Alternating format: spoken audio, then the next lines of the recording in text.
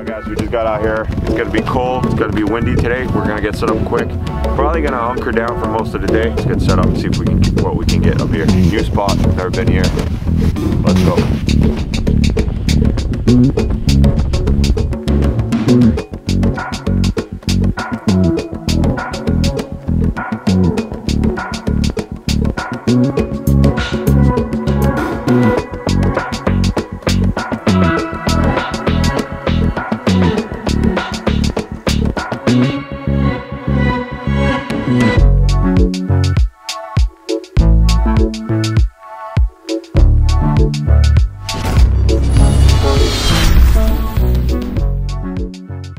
What's up my guys?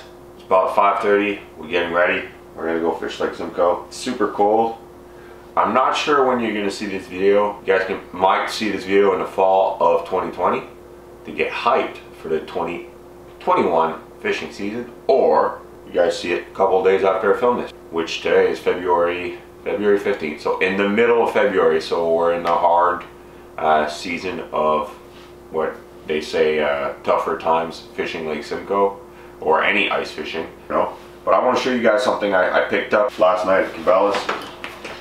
Is the Vault, Pelican Vault, designed for rifles. But last time I guided, I lost 2 rods, so I had to backtrack and find them. And yeah, so I got my rods in here.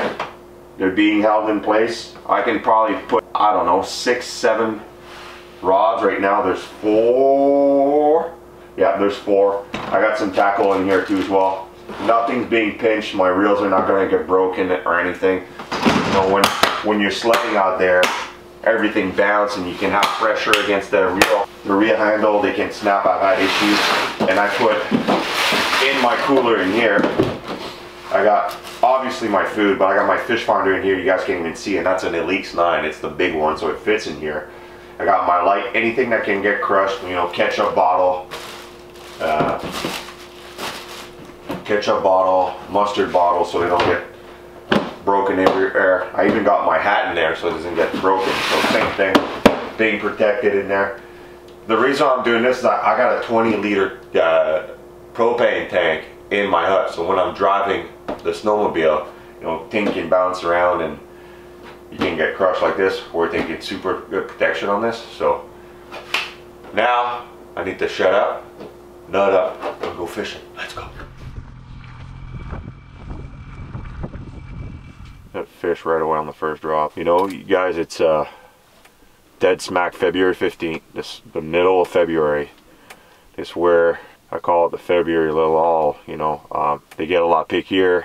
They don't stick around your bait as longer.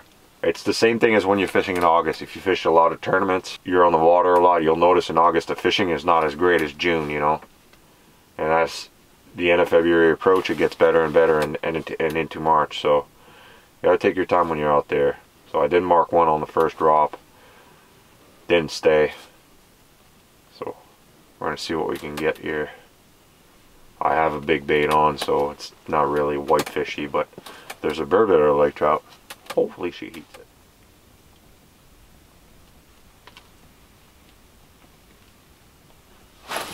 Got him. Well, this is fighting weird.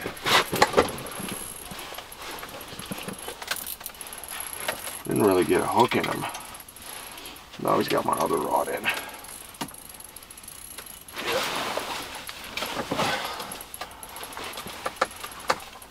Oh, it's a whitefish.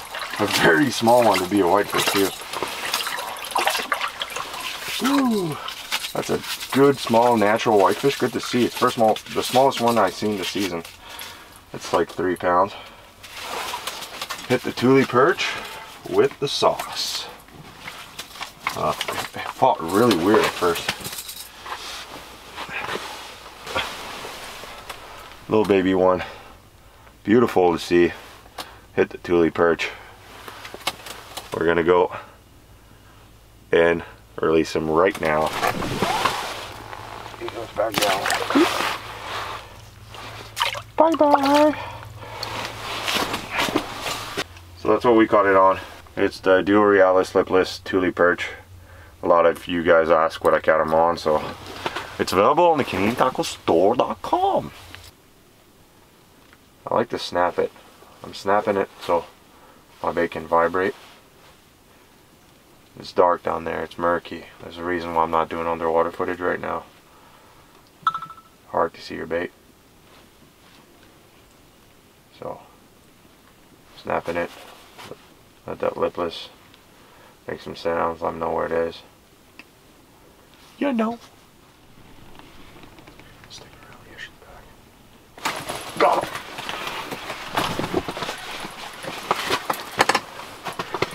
That's a lake trout, I think. That came up so aggressively. Yo, it's a whitefish. Man, that whitefish was so aggressive. My God, on the Tule perch. Tule perch is a hot bait today. Another natural. Look at this. Look how aggressive that fish is. Like I had to drop my... That whitefish acted like a lake trout. Man. Alright guys, so time to release him. We snapped a couple pictures for you guys on Instagram. You guys can check me out on Seabass Outdoors on IG. Lots of cool picture. I put some underwater footage I don't share on YouTube because it's just too short for YouTube. So time to release them. Alright guys, yeah.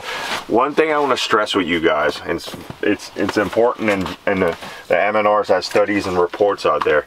If you're fishing deeper than 50 feet, that's where the thermocline sits on Lake Simcoe in the winter. And those whitefish rarely come up. The deeper whitefish, for them to adapt, they're just like us humans. If we go diving and we come up too quickly, they'll get barotrauma, and a lot of those whitefish don't survive those depths. So if you're fishing camp and felt and 50 feet or deeper, a lake trout's totally different. But if you're catching a whitefish that deep, you should more than likely keep it. And if you're fighting a fish and you're not going to keep it, take your time. Don't rush it, because if you take your time, that fish has a better survival rate. Otherwise, if you rush it up 90 feet of water, I guarantee you that fish might swim away, but I'll come back up and die under the ice. True story. Hope you enjoyed the little tip, conservation tip of the week. Slash that like button, subscribe, and most importantly, out of subscribing and liking, share that video to your friends on social media if you liked it and you find useful tips. I just caught this big whitefish, and I did it this morning, a bit earlier. It's still the morning, it's only 9 o'clock. But putting some more goby sauce on there really helps, because that's a big bait for whitefish. They really nail it down with this.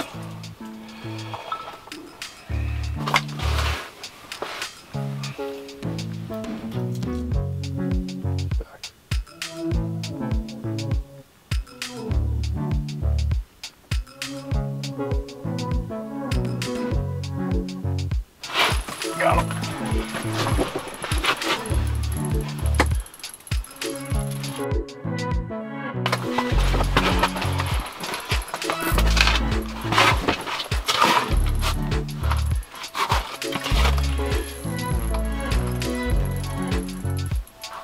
Yep, looks like it anyway.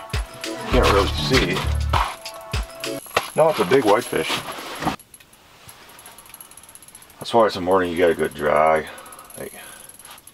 They get crazy at the hole a little bit. Man, that fish hit it so hard.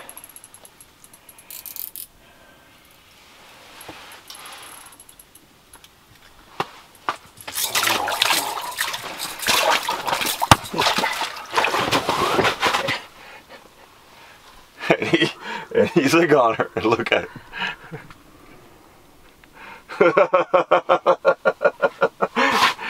Guys, I can't stress it enough.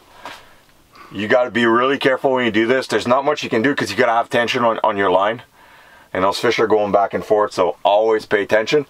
If you're going to go and grab somebody's fish, put your hand, don't touch the line, put your hand in front. At least it's going to go in your hand, not your eye, right? I'm fishing with a Tule perch. It's got treble hooks, so I try to pull them out like this so I don't get stung. They trash out the hole, but that was a big whitefish that we lost. He was feisty, and he hit that thing so hard. Man, it wasn't crazy in there, but we had lots of sauce on there too still. Whew, still gooey. All right, let's go catch some more.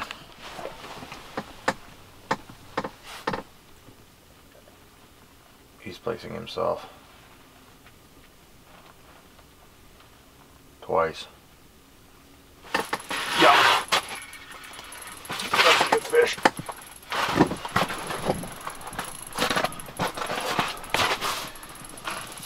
This could be a lake trout. It feels heavy. Super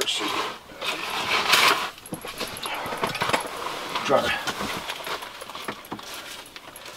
move my other rod.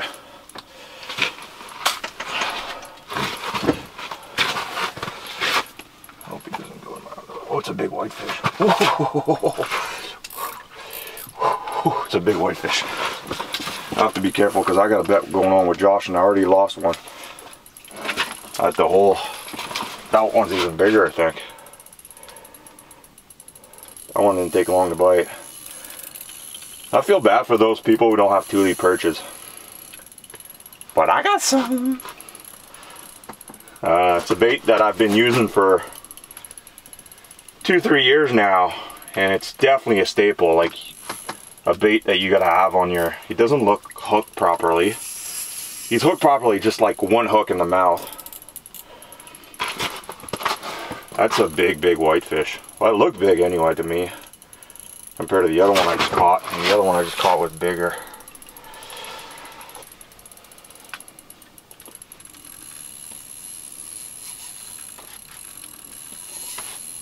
That's a whitefish doing that. I know my drag's super loose right now.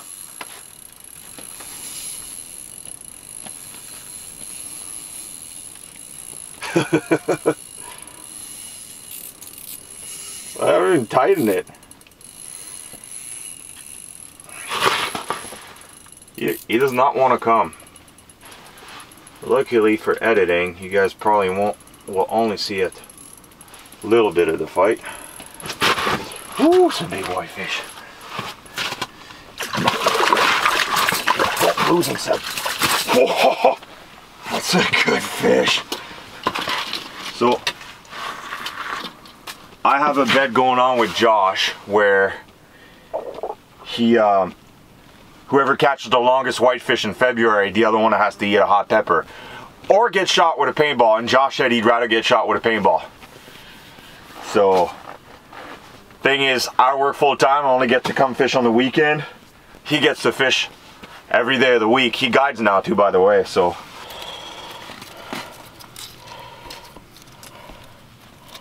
27.5, maybe a bit, hold on.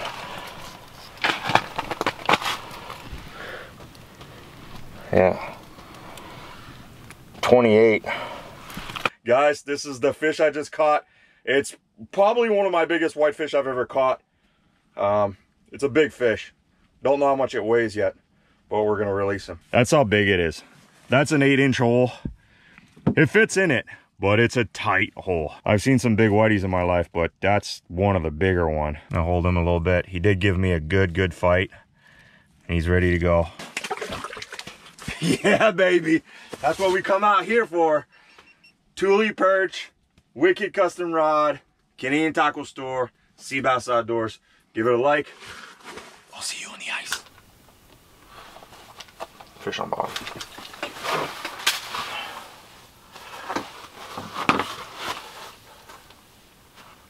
This looks small to me. Whoa. Whoa, this bit hard. That's a burbot for sure. Burbot, 100% burbot. Just the way you bet. I know it's a burbot. He hasn't fought yet. So my biggest burbot is the Ontario record, but I'm not saying this is close to it.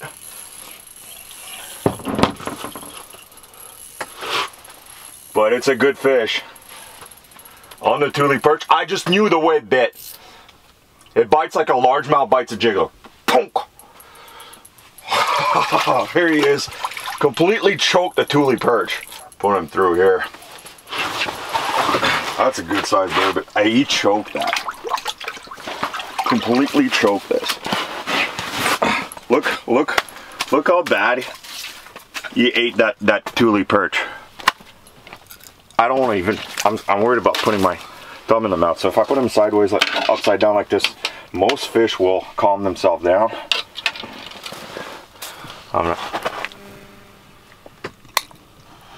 That's how bad he wanted the Tule perch. And burbots, you can hold them like a bass. But look how bad he wanted that Tule perch. And that's why he bit so hard. That's a good size 6-7 pound burbot. Look at the size of them. And they're spawning right now, but they're beautiful, man. I'm so grateful for those burbots because I hold the record in Ontario and I've yet to eat one. I know they taste good. I had to kill the record to make it a record, so I make it my duty to release every one I catch. It's a good size one. We're gonna release them. We're gonna release him. That's how they sit in the bottom, guys. He's eager to go back. Oh, God, it's cold down there. This is what I do to try to get shots for you guys. I can feel my arm. Hey. Guys, it's 10 o'clock. We got a little outing this morning. We caught a bunch of fish. It's too windy for me. It's gonna break down my hut. I like to take care of my equipment. We're gonna go do some shooting with the rifles. I might do a video. Let me know if I should do a shooting video. We'll see you guys on the ice very soon. Thanks for all the support. Peace.